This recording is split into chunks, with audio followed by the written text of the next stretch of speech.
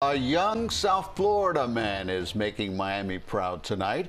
He's the driving force behind a growing movement that he started after his neighborhood was flooded by Hurricane Irma back in 2017. CBS News Miami's Dave Warren shows us how he's helping replace our natural coastlines one mangrove at a time.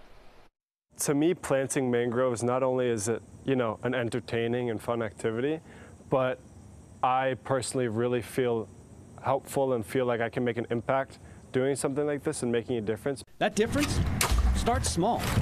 Will Charouhis has been growing and planting these for a while now. That's one down and a lot more to go.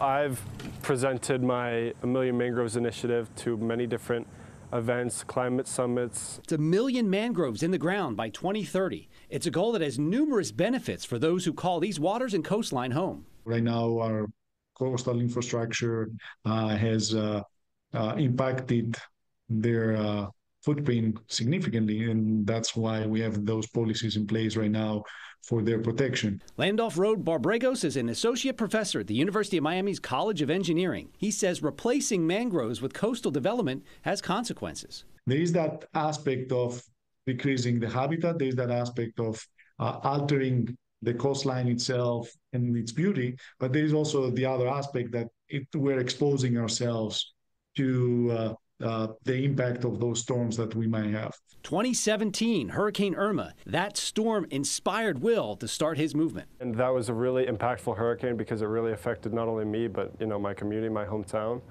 It was the first hurricane I remember living through, and the streets were completely flooded. The airport was really flooded. So that's when I firsthand kind of realized that climate change is real and sea level rise is real. That realization led to action. He founded Forces of Nature. He started it alone, but now has many who want to help him achieve his goal.